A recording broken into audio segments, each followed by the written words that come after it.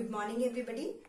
Once again I'm here with you and since we are doing division and today we will learn the table, how to make a table of any 3-digit number.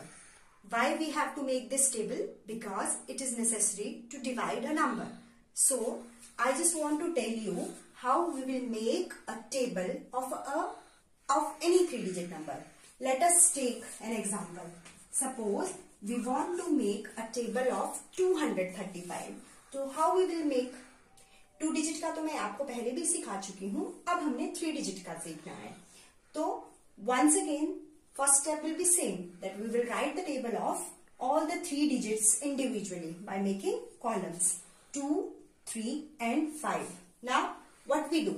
We used to write the ones place of ones digit number. हम क्या करते थे? Ones digit वाले जो number की multiple tables के जो number हैं उनके क्या लिखते थे हम लोग? वंस प्लेस लिखते थे. तो अभी भी हम वही चीज लिखेंगे. 5 0 5 0 5 0 5 0 5. ये फर्स्ट स्टेप. सो जो डिजिट्स हमने लिख दिए है हम उनको कट कर देते. उसके बाद हम लोग क्या करेंगे? उसके बाद हम लोग करते थे, suppose I am hiding this third digit. हम लोग क्या करते थे? यहाँ वाले नंबर्स को ऐड करते थे. अब यहाँ पे कुछ नहीं है तो 3 को एज इट इज ऐड कर देते थे. ठीक है. यहाँ पे भी इसको ऐड करते थे. लेकिन अब जो डिफरेंस है वो क्या है कि अगर ऐड करने के बाद वो 2 डिजिट नंबर बन जाती है तो क्या होता है? जैसे हम पहले भी एडिशन में क्या करते थे? ऐड करके किन्हीं 2 नंबर का एडिशन 2 डिजिट नंबर आता था तो वंस वाले नंबर को लिखते हैं और दूसरा नंबर कैरी फॉरवर्ड हो जाता है ना. बस वैसा ही यहाँ पे करेंगे. ठीक है. तो हमने ये 3 भी लिख दिया और ये रह गया 2 को भी एज इट इज. अगर आपके पास सिंगल डिजिट्स हैं तो वो एज इट इज लिखी जाएंगी. अब क्या करना था हमने? 6 और 1 को हम ऐड करते थे. लेट अस ऐड 6 और 1 7. हमारे पास कोई कैरी नहीं है तो नेक्स्ट नंबर भी एज इट इज आ जाएगा. अब देखिए नेक्स्ट स्टेप, इसको जरा ध्यान से देखिए. 9 + 1 क्या आ गया? 10. और 10 क्या है? एक 2 डिजिट नंबर. अब हमें यहाँ पे क्या करना है? 10 की जगह यहाँ पे सिर्फ 0 लिखेंगे और जो 1 कैरी है उसको नेक्स्ट टेबल के साथ ऐड कर देना है. ठीक है. 9 + 1 10. 10 का 0 और 1 कैरी ऐड हो गई. 6 में 7. फिर से देखो 12 और 2 को ऐड करना है. 12 × 2 14. 14 का क्या आएगा? 4. 1 + 8 9. Once again 15 + 2 17. 17 का 7 and 1 is the carry and 10 + 1 11. In this way 18 और 3 को क्या करेंगे? Add. 18 + 3 21 and 2 carry and 12 and 2 14. So in this way we can complete this table or we can write any table of any 3-digit number. अगर एक बार आपके पास ये table आ गया तो आपके लिए जो डिवीजन है वो बहुत इजी हो जाता है. And what is the benefit of this table? Sometime हम लोग डिवाइड करते हैं, हो सकता है हम मल्टीप्लिकेशन में कहीं गलती कर दें. 10 तक तो सब बच्चों को अच्छे से टेबल्स आते हैं. तो बेसिकली इसमें अगर हम सिंगल डिजिट का टेबल लिख रहे हैं तो 10 तक के टेबल को आपको स्ट्रेस देना है कि वो आपको बाय हार्ट याद हो. उसके बाद जब आपका टेबल बन गया तो आपके पास सारे के सारे टेबल्स के जो नंबर्स हैं वो सामने होंगे और आपको डिवीजन में कंपेयर करने में इजी रहेगा. ठीक है. So after writing this table we can solve any question. So let us come to the question. Come to the example. 90,768 divided by 196. It means our divisor is a 3-digit number and which is 196. So हमें क्या करना है? We want the table of this divisor 196. तो क्या करेंगे? जैसे हम 2-digit number का टेबल बनाने के लिए उन 2 डिजिट्स के डिफरेंट टेबल्स लिख लेते थे. अब 3 डिजिट का नंबर है तो हम 3 डिजिट्स के टेबल लिख देंगे. In ones place there is 6 का table. 10s place 9's table. 100 place 1 and 1's table.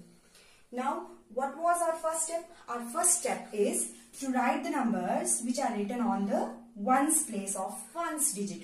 यानी ones digit के ones place के जो numbers है उनको हम as it is लिखते थे, वही हमने अभी भी करना है. 6 2 4. ठीक है. इट मीन्स जिन डिजिट्स का काम हो गया वी विल काट देम. अब उसके बाद हम क्या करते थे, we add the second digit with the next number, यही करते थे ना हम। फिलहाल इसको अगर हम भूल जाएं तो व्हाट वी डू, हम क्या करते थे, 9 और यहाँ कुछ नहीं है तो 9 लिखते थे, ऐसे करते थे ना, ठीक है। अब आपका जो स्टेप होगा उसमें जब आप इन दो नंबर को ऐड करोगे, जैसे look at the second step, I am living it, 1 है तो 1 एज इट इज मैंने लिख दिया। अब देखिए नेक्स्ट स्टेप, हमें क्या करना था, हमें 18 और 1 को ऐड करना था, यही करते थे जब हम 2 डिजिट का टेबल लिखते थे। तो 18 एंड 1 19, क्या आया, 18 और 1 19। अब हम पूरा 19 यहां लिख देते थे क्योंकि हमारे पास नेक्स्ट कोई नंबर नहीं था, लेकिन अगर हमारे पास अब 3 डिजिट नंबर है तो हम 19 के बजाय सिर्फ 1 प्लेस वाली ये वाली डिजिट लेंगे 9, और जो बच गया उसको आगे वाले नंबर में ऐड कर देंगे, 2 and 1 3। Once again I am repeating, ये जो नंबर है इसको हम इसके साथ ऐड करते थे जैसे हम पहले करते थे, 27 और 1 28, पर हम यहाँ क्या लिखेंगे, सिर्फ 28 का 8 और 2 को फर्दर आगे ऐड कर देंगे, 8 और 2 और 3 5। वंस अगेन क्या करेंगे, 36 और 2 को ऐड करेंगे, 36 और 2 38, 38 आ गया तो यहाँ पे क्या आएगा, 8 और क्या रह गया, 3 will add to 4 17। So in this way our table is complete. Now once again the same method, long division method है, so we will write the dividend inside this sign symbol and 196 outside. Now this is a 3-digit number, 3-digit number. We will compare a 3-digit number with the first 3 digits of the number. So 196 and 907.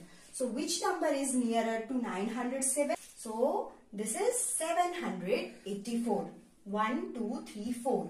It means 196 fours are 784. Now we will subtract.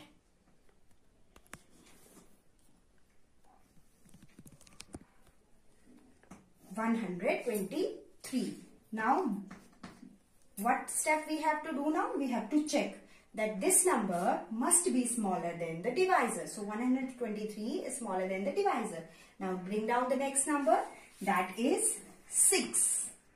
Okay, now once again 1236. The number nearer to this number is 6 the 1176. Now once again subtract the numbers, 0, 6, 60 and then 8. 608. Now number nearer to 608 is 3s are 588. Now subtract the number and we will get 20. No number is left to bring down.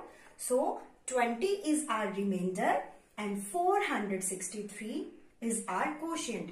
Again division remains same.